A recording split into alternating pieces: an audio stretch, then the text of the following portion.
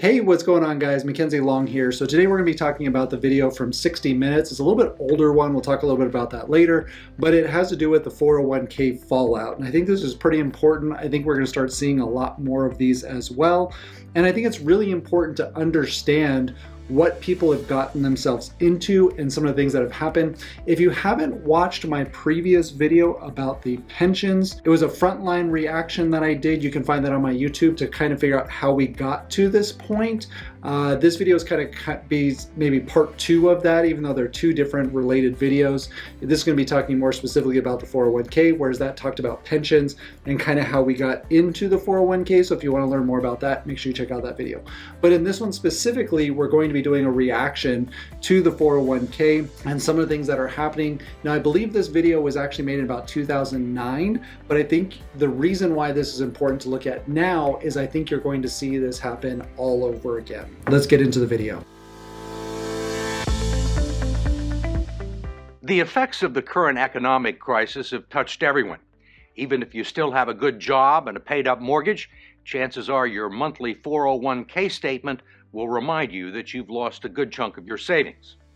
Trillions of dollars have evaporated from those accounts that have become the prime source of retirement funds for a majority of American workers, affecting their psyche and their future. If you're still young enough, there's time to rebuild and recover. But if you're in your 50s or 60s or beyond, the consequences can be dire. And it's drawing attention to the shortcomings of a retirement system that's jeopardized the financial security of tens of millions of people. It was a gray, chilly morning in Midtown Manhattan, and a line of unemployed, mostly white-collar workers stretched for blocks around the Radisson Hotel. More than 1,000 middle managers, stockbrokers, consultants, secretaries, and receptionists had come here hoping to find a job. If you are just arriving, please step this way. Good morning, Tiny. It was called a career fair, but there was no merriment here, only a whiff of desperation. Do you have any openings in the IT industry? Many of these people had been out of work for months and burned through their liquid assets, their future even bleaker than the present. Alan Weir, who turned 60 this month, showed us his latest 401k statement, which he hadn't had the courage to open up. I'm afraid. You're going to open it now? You want me to? Let's do it. There's good reason for his trepidation. Nearly half of his life savings have vanished in a matter of months. It went down again. How much are you down overall? Oh, about $140,000. You think you'll ever get it back? I would probably never see it come back. I was looking to retire probably when I hit 62. I can't do it now. I'll probably be working until I'm at least 70. I'm a Microsoft Office diva. Until she lost her job, Kathleen Coleman had spent nearly 30 years working as an executive assistant on Wall Street. She doesn't have much to show for it. Tell me about your 401k. Does this answer the question? This is what it was in 2005. 2007, you're down below 2005. Right. And another one went down almost $40,000. One was Right. 88,000, and then it went down to like 50. Yeah, that's tough to watch, and I've heard this story thousands of times, and this is nothing new obviously in my industry, but maybe for you it's something that you feel is new, but most people are in this situation. So if you're one of those, I think this is really important to kind of pay attention to and to figure out what to do next. And I think maybe if you're watching this video a few months after I've made this or a few months from now, I think we're going to see this whole cycle happen over again, and it might not be this year, probably be in the next couple of years, but we're going to go through this same exact thing. And the hard part that I have at grasping some of this is that it doesn't have to be this way. It doesn't have to be this way, but people continue to repeat this over and over again. I think a large portion of it is because they've had all of these responsibilities put on them that now they have to become financial professionals to figure out how to save this money in their 401k, because we don't give them any instructions. We just say, here, pick out some stuff, talk to your HR manager who's not a financial professional and can't answer any of your questions, but good luck in preparing for retirement, and you can select out of these funds, and I hope that you make it. And that's kind of what we expect people to do and to overcome to be able to reach their retirement goals. It's crazy to me. How old are you? 54, and I live alone. I don't have any children. I've been a career girl all my life, and it's been a great career, and I don't deserve this. I'm sorry. It's all right. Have you had any nibbles? All the nibbles I've had, I get beat out by top models who can type. And I have experience and dedication and loyalty, and I can make any boss shine. I can. If you're out there, I'll relocate anywhere for you. I mean, obviously you can hear this woman's desperation. I got to stop it here because, I mean, it's brave to do this and to talk about these things. It's not easy. And I've seen a whole repeat of this as well coming out of the pandemic, in that there are very qualified people who are used to making good money, but now the challenge is these companies, it's so easy for them to hire 2 or 3 people at the cost of what they would have to at a higher level executive.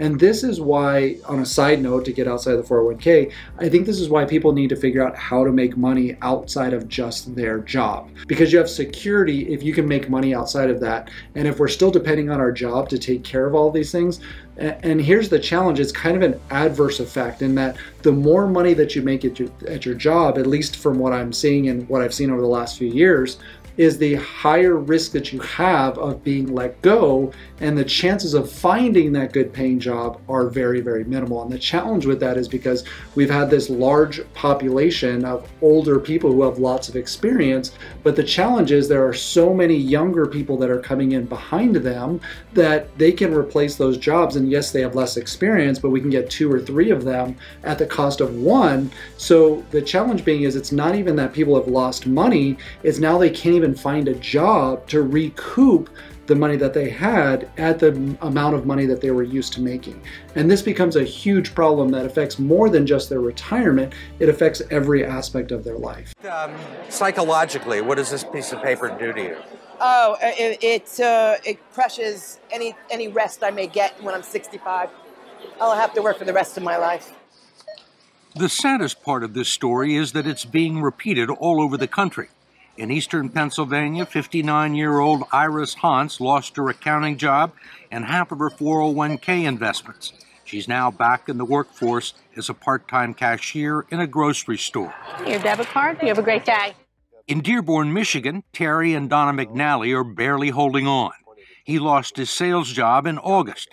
The condo they bought 15 years ago is worth less than their mortgage, and 40% of his 401k retirement savings is gone.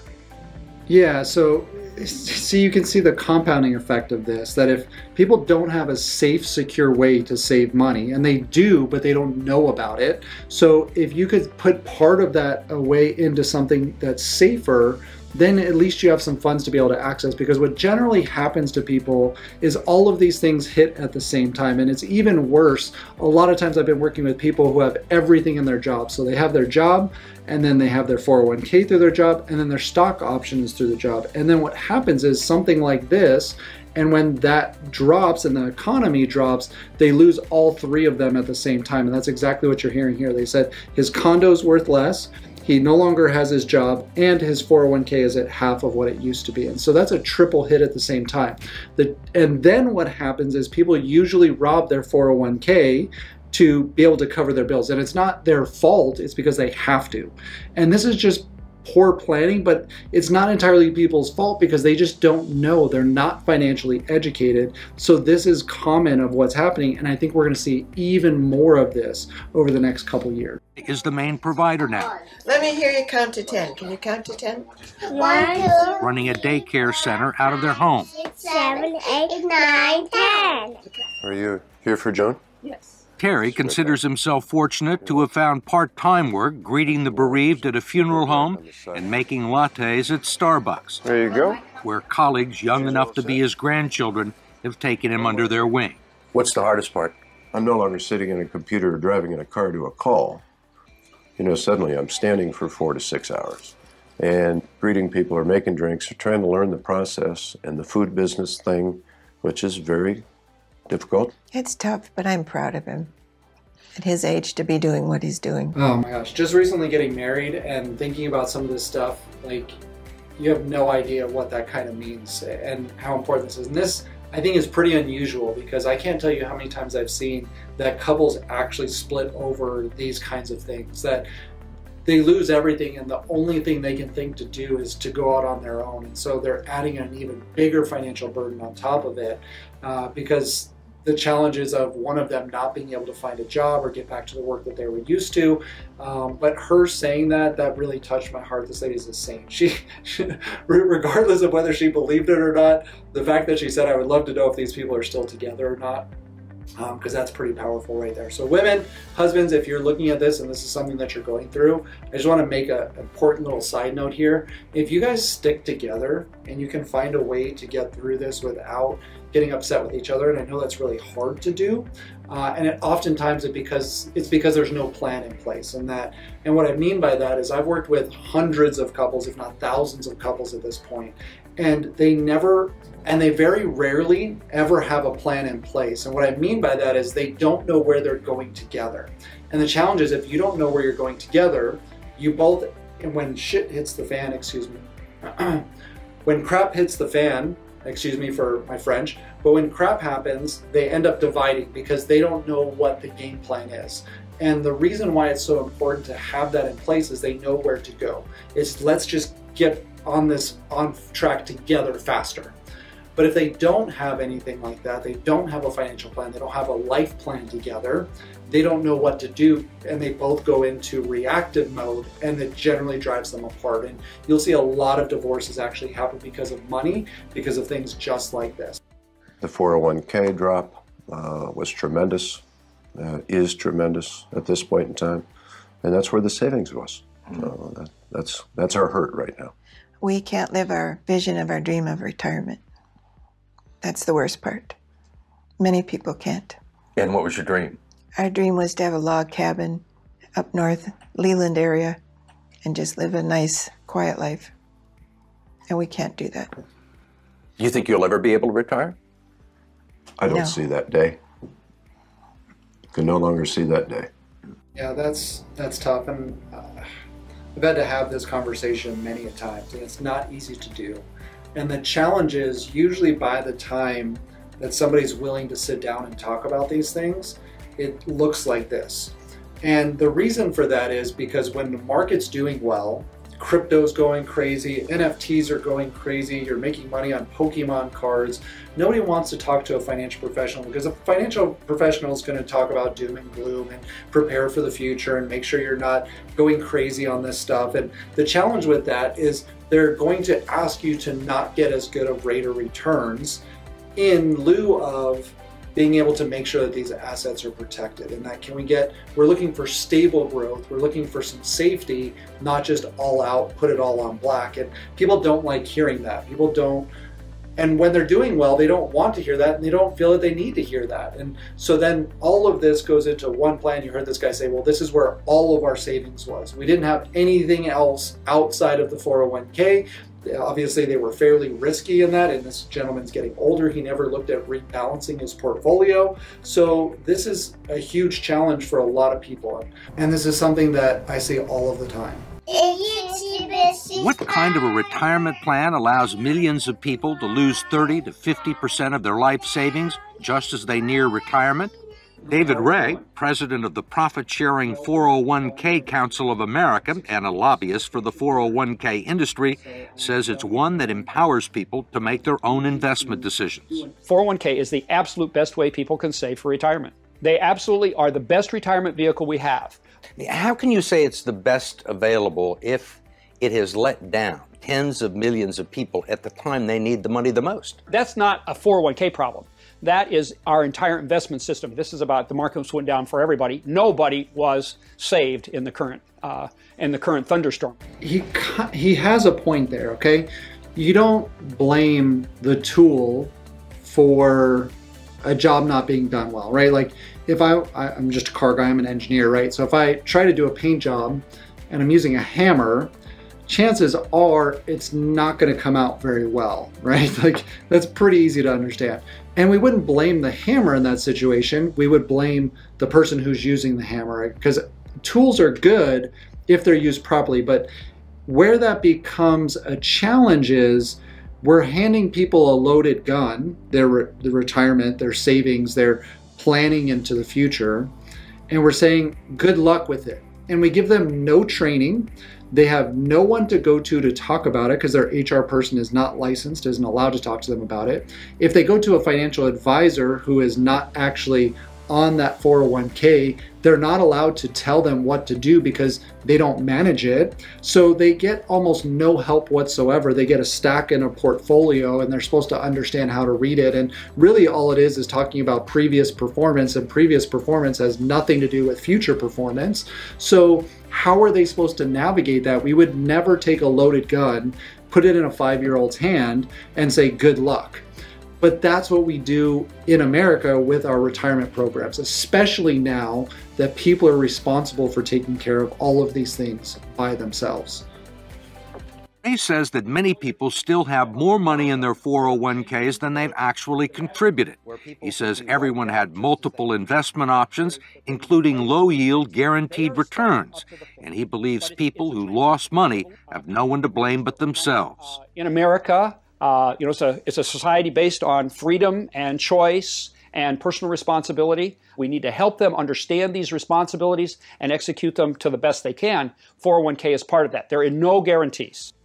What about the people who are 63 or 64? A lot of those people were thinking about retiring. Well, and now they aren't. Well, I mean, a lot of them were retired and have to go back into the workforce. Well, but that was not a 401k problem. That's an investment system problem. The markets go up and down, and if those people chose to take equity risk, there was a logical outcome. Okay, I don't like the way he said logical outcome. That's not fair. That's like saying putting money in your 401k, you're obviously always going to lose money. And I don't think that's fair. But basically exactly what he said here was, well, they chose to put that money into an equity portfolio, so it's their responsibility, which is entirely true. And as far as the law goes, that's absolutely accurate. Now, the challenge is we don't actually educate anybody on how to do that. So my example of the loaded gun is exactly what he's saying. Well, they chose to do that. Well, yeah, the 5-year-old chose to play with the gun, but whose responsibility is it to make sure they're educated? Now, we can say it's the 5-year-old's responsibility, right? Because obviously these people are adults. It should be their responsibility. They should be staying up late at night, figuring out what's going on with their 401k so that they can properly retire and do their planning. And I just don't know if that holds weight, but that's the current system that we have. So is a 401k a great plan? I mean, it's a tool. It can be great. It depends on a lot of different factors, but it is probably one of the better tools that we have options for. The challenge is there's no education. But in fact, the 401k plans that have become the primary source of retirement income for 60 million Americans were never designed to be retirement plans in the first place. They were created in the late 1970s as a savings plan and tax shelter for ordinary Americans. The idea was that workers would make voluntary contributions and employers would match a portion of them. The taxes would be deferred until the employee reached the age of 59 and a half. It was supposed to supplement the two traditional income streams for retirees, Social Security and pensions, one leg of a three-legged stool that would support American workers into their golden years. But it didn't turn out that way. Yeah, he's totally accurate. So what he's saying is that it was supposed to be a 3-part tool, right? It was supposed to be used in conjunction with 2 other things. And so there was the 401k that you were doing your own savings with. There was the pension, which you were doing a forced savings through your company, that it was then going to pay you or guarantee you a portion of your income, maybe 50 or 70%. Obviously, the other portion of that, which you could put into your 401k, was supposed to take part of that, and then also Social Security. Now, the challenge with that is what's happening to all of these legs on the stool. And that's probably what we're going to get into next. I'd like to hear a little bit more about it before I give my opinion. The 3-legged stool, if you will, has gone to 2 legs, and it's wobbly, and it's wobbling. And I'm not sure that it's going to support anything. And that's the scary part, and people are afraid. Brooks Hamilton has helped design retirement plans for some of the country's largest corporations. He says 401ks turned out to be so much cheaper than funding pensions that many companies decided to freeze their pension plans and replace them with 401ks. The decision created millions of new employee investors for Wall Street and the financial community, and they pounced on the opportunity. If you go back and track the mutual fund growth in assets, and you track the growth in 401k plans, it looks like a railroad track leading to the sky. They are parallel tracks. So the big beneficiaries were the mutual funds. That's right. That's correct. When employers began turning 401ks into retirement plans, the financial community was not shy about promoting them as such. The prospect of trillions of dollars in the hands of unsophisticated investors opened the door for all sorts of potential abuses. So he's kind of reiterating what we were talking about, and I totally agree with that, right? Like, the great thing about the 401k, or the idea of the 401k, is it gave every person a chance to be able to invest into the stock market, and it gave them the ability to take their retirement planning into their own hands. And this is a great thing, coming from back in the day where we didn't really have a lot of options as far as our pension goes. We didn't really have any say about any of that. We just assumed, and if you watch my other video about pensions, you can watch that as well. It's by Frontline. Go check out that video too to find out what happened with them. But and you'll hear in that multiple times, they say, well, I just kind of set it and forget it.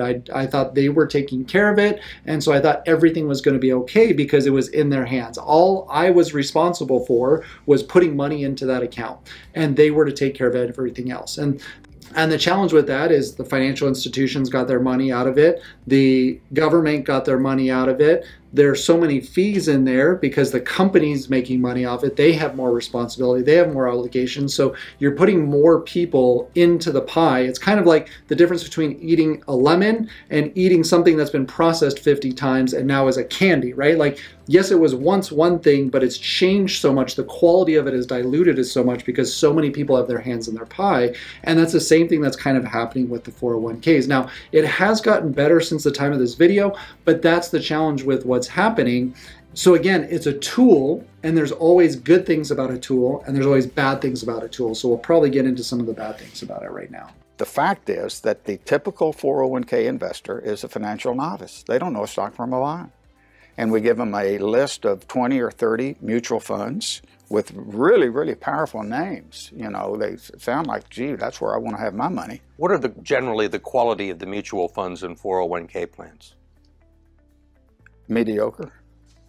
I'm be real honest with you. With half the funds on the list, really dogs, what people would characterize as dogs, shouldn't be on the list to start with. There clearly has been a raid on these funds by the people of Wall Street, and it's cost the savers and the future retirees a lot of money that would otherwise be in their account, independent of the financial collapse. Representative George Miller of California is chairman of the House Committee on Education and Labor and a staunch critic of the 401k industry, especially its practice of deducting more than a dozen undisclosed fees from its clients' 401k account.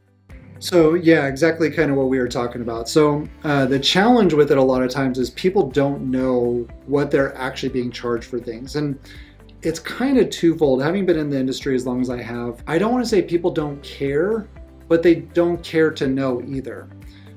It's kind of like we don't care to know what gasoline is made out of. We just want to put it in our car and we expect it to function. And that's really how people kind of treat their retirement planning and the vehicles that they're putting money into, is they just think that if they put it in there, it's just going to handle itself. And unfortunately, that's just not reality. It takes time, it takes effort. And especially when we're talking about large amounts of money over time, it does make a big difference. And there's obviously a lot of hands in the pie once it gets into a 401k, because there's more people who have to manage it, there's more paperwork, there's more regulation, all kinds of stuff, which adds to the cost. Now, this has gotten better over time, but the challenge is mostly that a lot of these things are not disclosed. And what are we getting? I guess the real question people have is, what are we getting for this money that we're paying for? And that's the real question. Now you got a bunch of economic wizards jumping in and taking money out of your retirement plan, and they don't want to tell you how much. You can't decipher it in simple English, and they're not interested in disclosing it or having any transparency about it. And most of the people that look at their 401ks have no idea that these fees are being taken out. No. Where would you find it? Where would you find these fees in this prospectus? You can look on any page you want, and when you're all done reading it, and you will find some of the fees and the commissions here, but you won't find them all, and I bet you won't find half of them. There are legal fees, trustee fees, transactional fees, stewardship fees, bookkeeping fees, finder's fees, and the list goes on and on. Miller's committee has heard testimony that they can eat up half the income in some 401k plans over a 30-year span, but he has not been able to stop it. We tried to just put in some disclosure and transparency in these fees, and we felt the full fury of that financial lobby. Yeah, and obviously that's a big challenge. And there has been more visibility on these things over the years. But again, there are lots of fees in these things, and if people don't know about it, I don't think people are upset about fees necessarily. They're just upset that they don't know what they are, they don't know what they're getting for it, and it's not even clearly displayed in what they're being shown. And I think that lack of transparency makes a big difference for me. Just like anything else, we just want to know what's going on and be able to justify why we're paying for things. And I think that's a perfectly fair assumption to make, or a perfectly fair question to ask, and to be able to have brought to light for people to be able to know those things. David Ray, a lobbyist for the 401k industry, says he favors disclosing the fees, but his partners in the financial industry don't. You think most people know these fees exist?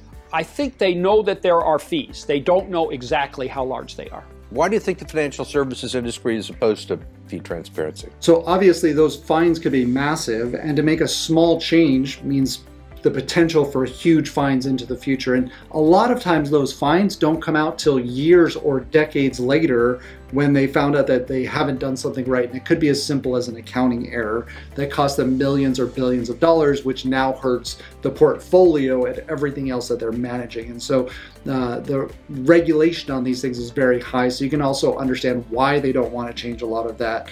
And not all of it, part of it, but not all of it is simply because they don't want to be transparent. I wanted to ask David Ray, who's been so bullish on 401k plans, one last question about what the future holds for people like Terry and Donna McNally and Kathleen Coleman, who you met at the beginning of this story. Dedicated, loyal, I can be there. There's nothing standing in my way. Thank you. Need a babysitter? Most of the people that we've talked to are 50 and 60 years old, right, and have sustained these losses, say there is no way they're ever going to make them back. Right. Do you agree with that? I think we have to be truth tellers.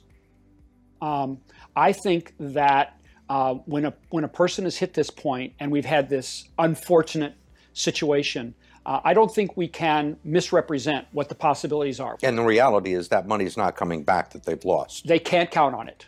They have to.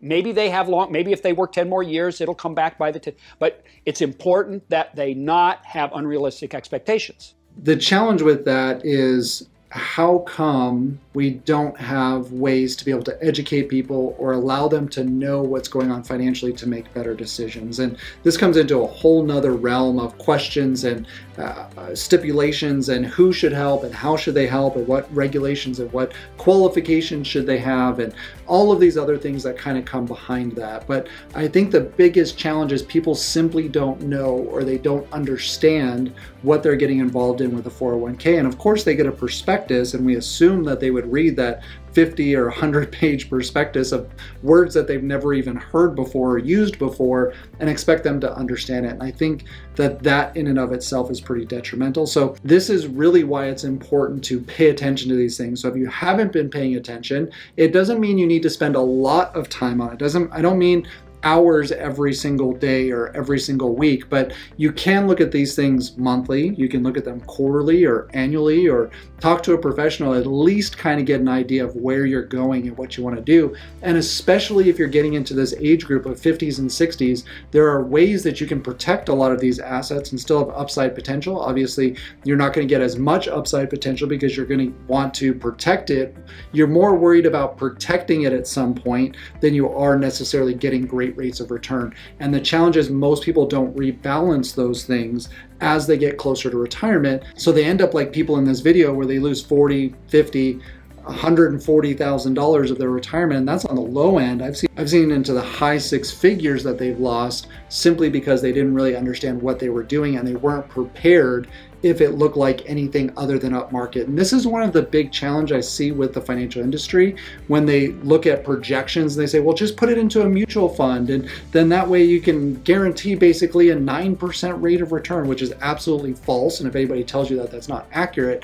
But needing to be able to prepare for things like this is important. When I remember sitting down with a guy, there was a client that I was working with, and I remember him turning to her and saying, well, if the stock market goes down, this is right before everything kind of crashed with the pandemic. And he said, well, if the stock market goes down, she'll just have to work another 10 years. And that's literally their focus. And that's what they say to people is if everything falls out, if the bottom falls out, just work another 10 years, no big deal. But that's not necessary. People don't need to do that. There are other options if they're willing to look for them. And I'm not going to say what that is. Obviously, I don't know you. I don't know what you're looking for. And so that would be a blanket statement. I obviously wouldn't do that, but that's something you should be talking to your financial professional about is how do I protect some of these assets as I get closer into my retirement years. And I hope this was helpful for you. Don't forget to hit the like button and also comment. I would love to hear some of your comments and some of the things that you've been able to maybe work on or things that have affected you or what you've done through these situations. And don't forget to hit the subscribe button as well. I hope these things are helpful for you, and I love to do more of these. If you have other financial videos or mindset videos that you'd like for me to watch and maybe do a review on, send them my way, and I would love to hear about that as well. Maybe we'll do some more of those. And I will catch you guys later. Bye.